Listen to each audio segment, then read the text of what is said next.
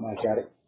When I think about it, when it talks about squandering the hours that may have been worthwhile, it reminds me of something that I used to listen to the original Joe and Charlie tapes, and they talked about the resentment replay machine, and I think that's what he's talking about. It's like every morning you replay all those resentments and shine them up and relive them, and that's what resentment means. In Cherry, the Latin, it means to refeel. So I get some kind of pleasure out of refeeling something and squandering those hours, and then after I replayed all those, and then I pull down the here's what I'm going to say to that some bitch if they say this to me machine, and then I roll through those, and get all my retorts ready. And talking about squandering hours, I can see how that could happen. To me, the key to the fourth step is going to show me that some of those things that are in that resentment replay machine aren't real. They're fancied, as it talks about on the next page. Fancied or real, these have the power to kill. So they're going to show me that some of them aren't real. And if they're not real, then we can take them out of the machine. Miraculously, they just disappear from the machine. And the names that go on the list is real important because if I'm not careful, and I've seen a lot of newcomers do this, they'll just put like on 64, which is resistant people, institutions, and principles with whom we were angry. Those list the ones they're angry at now. But the operative word in that sentence is with whom we were angry. It means if I ever was angry, then I put it, even if I'm not angry now. And then on the facing page at the bottom, it talks about we went back through our lives. Nothing counted but fairness and honesty. That means I go back as far as I can remember. And if I ever were angry, then I put them. So consequently, I could have names that were on my list that were names before I ever started drinking, right? Because I went back through my life. So one of my names that encapsulates this entire concept of fancied and before drinking resentment is Uncle Alvin was on my list. I put Uncle Alvin on there. And it was from a situation where there was a family get-together, and we were all out, the kids, we were out in the country, and we were throwing rocks at a big wasp nest out in the country.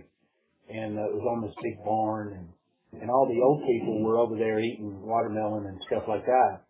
And we were having a blast. It was a big country wasp nest, not one of the small city ones. It was like at least a foot across. So we must have been stirring some stuff up. Here comes Uncle Alvin, and he knocks the wasp nest down with a long cane pole and walks away.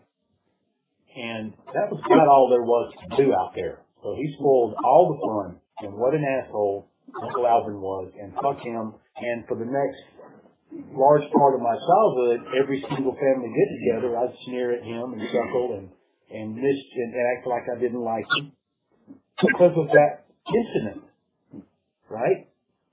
Because of what an asshole he was. And, we talk about the 7 parts of self-esteem. I see myself as a nice kid and don't deserve Uncle Alvin to spoil my fun. My security. I need people to leave me alone and let me have my fun. Ambitions. I intend to go get a cane pole and hit him over the head with it. That's why I'm in column 3. I'm looking directly at column 2 and column 3, and I'm seeing how those 7 parts. Other people would think I was a chump because I didn't take up for myself and wouldn't want to be my friend. It says personal relationships. I was young, so the sex relationships might not come in, but a lot later in life, the women would think I was weak and wouldn't want to have sex with me. That's the sex relationship. So when I go through the gyration of going through each one of those 7 parts of self and writing down what my mind thought then, and then I go into the 4th column and look at column 3 and go, man, that's not cool to say I intend to pick up a cane pole. I think I'm a nice kid. So maybe I was a little shit. Maybe I was dishonest with myself. Maybe that's a little self-seeking. I need people to leave me alone. But maybe I don't know what I need. So what we find is the dishonesty with myself is pervasive. And they're not talking about dishonesty cash register. They're talking about me lying to myself about what happened.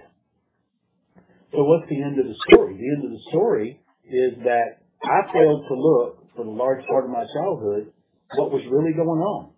All I could see is how what he did affected me and my fun. I didn't see anything else. I was on 62, completely oblivious, like he talks about. All I could see is how they retaliated, but I did not see how I may have set a ball in motion. And what did I do? I was stirring up wasp nests, and they were stinging the old ladies. So all of a sudden, when reality washed over me, doing the 4-step, not only was Alvin not the asshole, but he saved the fucking day. I was the little bastard. Right? I could convince myself that he's a motherfucker and I'm white as snow. Resentment replay machine. And then I find out I'm the little bastard but he's long dead now and I'm doing the 4-step. So that's a perfect example of how something can be seen as fancied, and all of a sudden, can you just see how I don't hate Uncle Alvin anymore? I mean, I'm a little pissed at myself and feel foolish for hating him for no fucking reason. But what the 4-step showed me is that if I can be fooled by them then, I can be fooled by the defects now. If I get out of reality. It talks about I can't differentiate the truth from false.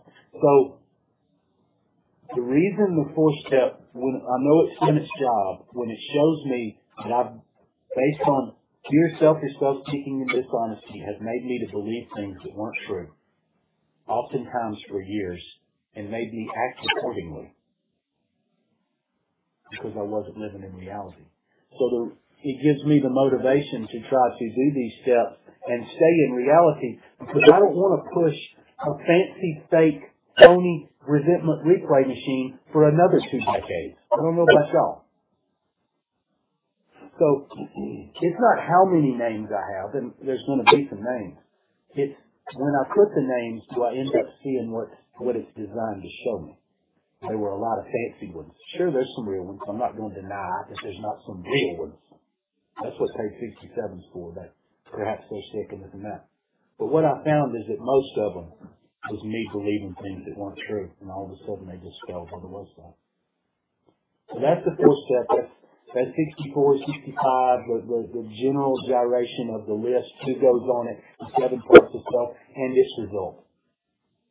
I've had a spiritual awakening through the rest of these steps, and I'll pass.